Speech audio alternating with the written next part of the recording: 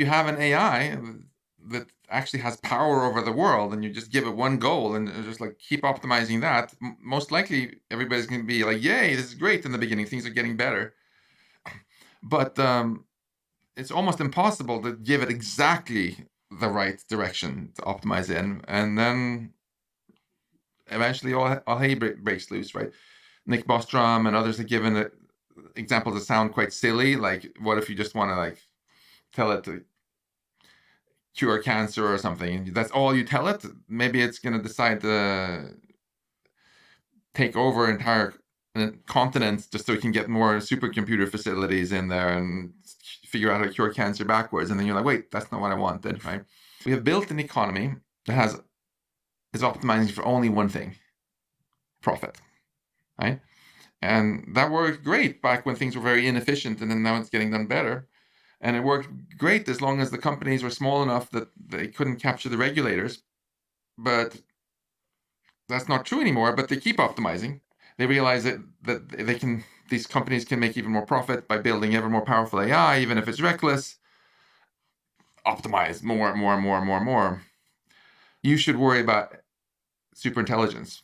I have to actually really think about that, which the kind of thing people assume is if you develop an AGI, that OpenAI, if they're the ones that do it, for example, they're going to win. But you're saying, no, everybody loses. Yeah, it's going to get better and better and better, and then kaboom, we all lose. That's what's going to happen. When lose and win are defined on a metric of basically quality of life for human civilization and for Sam Altman. To be blunt, my personal guess, and people can quibble with this, is that there won't be any humans. That's it. That's what I mean by lose. We can see in history, once you have some species or some group of people who aren't needed anymore, doesn't usually work out so well for them, right? Yeah. There were a lot of horses that were used for traffic in Boston, and then the car got invented, and most of them got, well, we don't need to go there. And if you look at humans, right now, why did the labor movement succeed? And after the Industrial Revolution? Because it was needed. Mm-hmm. Even though we had a lot of Molochs and there was child labor and so on, the companies still needed to have workers. And that's why strikes had power and so on. If we get to the point where most humans aren't needed anymore, I think it's quite naive to think that they're going to still be treated well. We say that, everybody's equal and the government will always protect them. But if you look in practice, groups that are very disenfranchised and don't have any actual power usually get screwed. And now, in the beginning, so Industrial Revolution, we automated away muscle work. But that worked out pretty well eventually, because we educated ourselves and started working with our brains instead, and got usually more interesting, better paid jobs. But now we're beginning to replace brain work. So we replaced a lot of boring stuff, like we got the pocket calculator, so you don't have people multiplying numbers anymore at work. Fine. There were better jobs they could get.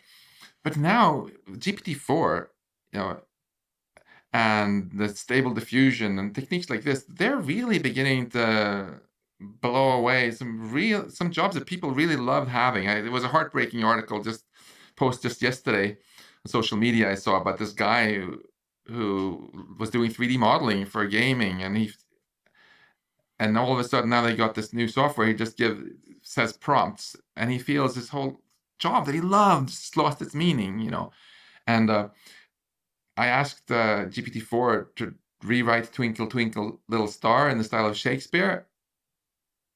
I couldn't have done such a good job. It was just really impressive. You've seen a lot of the art coming out here, right? So I'm all for automating away the dangerous jobs and the boring jobs.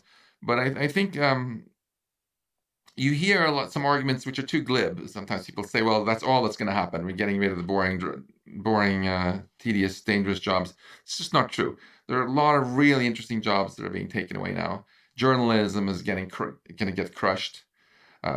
Coding is going to get crushed. I predict the job market for programmers, salaries are going to start dropping. I feel that AI should be built by humanity for humanity. It's for us that we're doing it, and it would make a lot more sense if we build it, develop, figure out gradually and safely how to make all this tech, and then we think about what are the kind of jobs that people really don't want to have, and automate them all away. And then we ask, what are the jobs that people really find meaning in? Like maybe taking care of children in a daycare center, maybe doing art, etc., etc. And even if it were possible to automate that away, we don't need to do that, right? We built these machines.